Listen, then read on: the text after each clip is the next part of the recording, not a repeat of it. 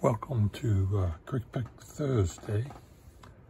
I'm going to try and pick these for lever padlocks as quick as I can. And we'll start with this Reese secure lever, made in USA. Here's the key. Unusual yoke key, and the keyhole, of course, is split as well. What this does is the key will engage the levers. Here's the key. Engage the levers on either side. The levers over here and levers over here, and this key contacts them simultaneously to release the clasp.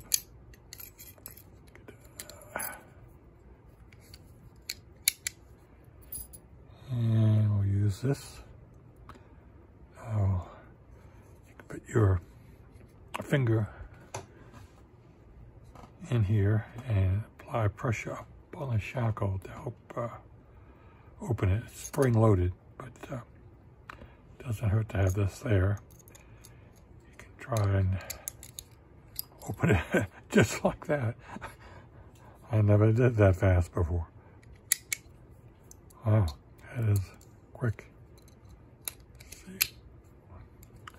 There we go again. So that's like number one quick pick.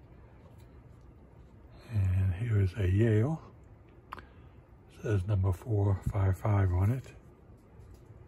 Yale and Town Manufacturing Company, Stamford, Connecticut, USA. And this has, don't have a key for it, but has a couple of levers in there that you can use the pick wire to push them both at the same time to release the shackle. And this one, I believe, opening in the past, I do have to put pressure up on the shackle to get it.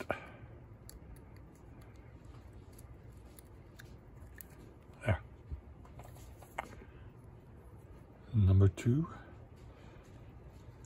Number three here is a Sargent & Company, New Haven, Connecticut, USA. No other nomenclature on it. And let's see here. I use this pick here. It's thinner because the oars in here are close together. So, give it a try. I have to use my finger to push up on the levers. On the shackle, rather.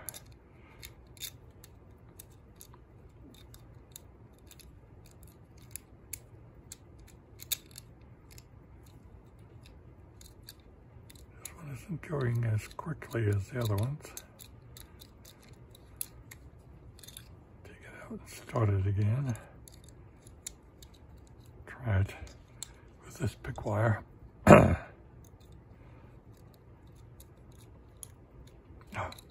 There we go. Just needed the right pick wire. And lastly, we have this Bulldog. No other printing on it anywhere. And there's the key. And it has a, it's like a double locking spring in there too as well.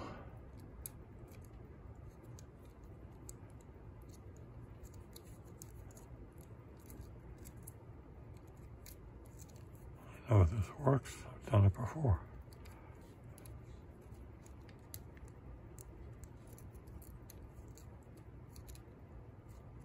But it's not unlocking it. It's the right key for it.